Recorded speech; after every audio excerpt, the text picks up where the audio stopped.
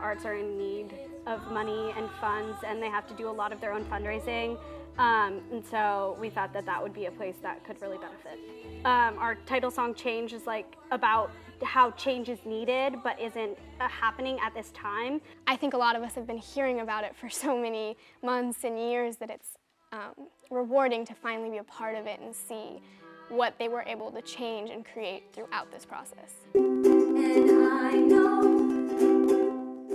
Well, we started writing it in like when I was a freshman, or going into freshman year, and then I was going into 8th grade.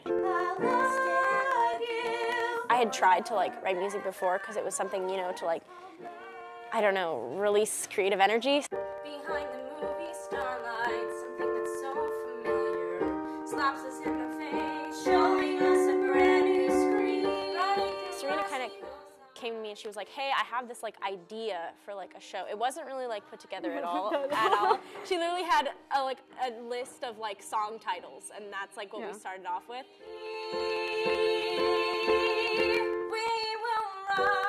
As time went on, like my songwriting skills eventually got better. I don't know about you. Yeah.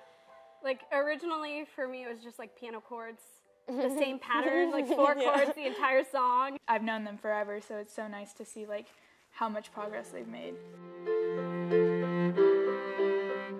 Adding the cello. Yeah, adding the cello, that really put it all together.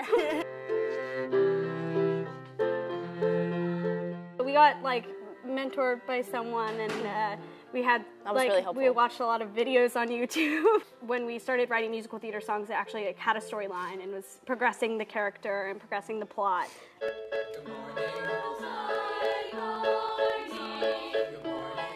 And you know, they always are like, you know, write what you know. So high school, right? So we started writing about that. Somehow they're still like staying sane and stuff. Like I don't know how I would do that, and I'm just like so proud because all of the music is incredible.